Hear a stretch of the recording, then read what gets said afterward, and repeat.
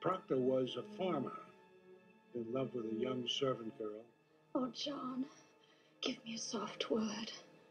Abby, I may think of you softly from time to time, but I will cut off my hand before I reach for you again. We never touched. Hi.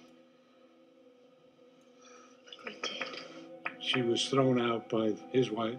I know you, John Proctor. You love me. Whatever sin it is, you love me yet. And she's now possessed. And she's taking her revenge. If you cry words against my wife, it will be the end of you. I will not have her condemned. I am but God's finger, John.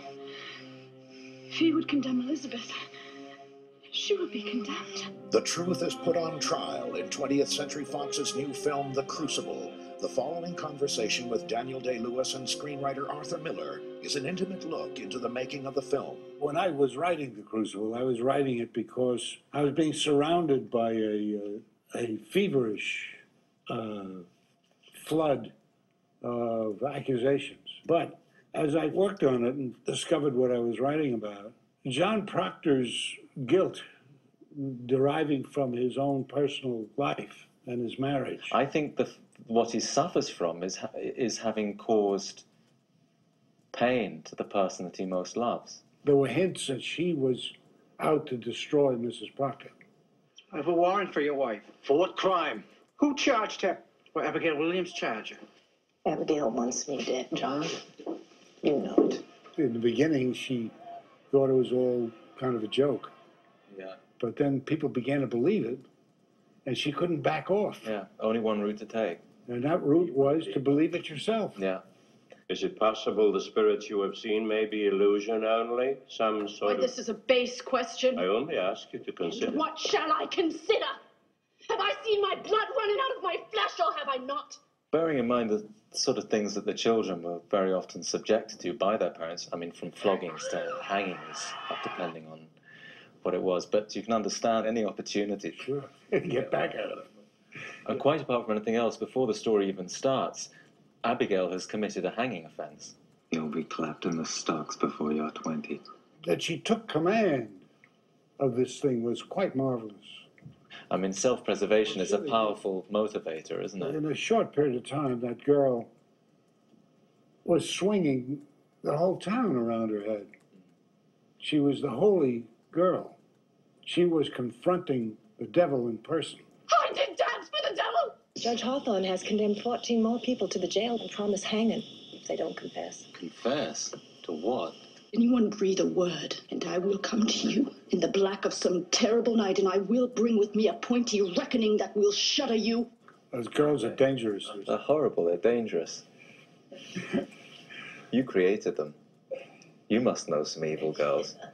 Well, I don't know if you call it evil, but the sexual repression in that society was such that young women were told to walk in public when they walked down the street with their eyes lowered. Yeah. And in fact, their hands touching the side seams of their garments. It was really an oppressive regime for a young woman. And that an explosion should have occurred is really, shouldn't surprise anybody. I saw Sarah Good with the devil! I saw Bridget Bishop with the devil! Somebody hell with the devil! Somebody hell with the devil! Little crazy children are jangling the keys of the kingdom and common vengeance rights. The Lord will not give my wife to vengeance! So many people would be tempted to ask that question, well, why then is it relevant today? It's a fascination with this story in so many different societies. It's been going on now whenever I wrote it, it's 45 or more years ago.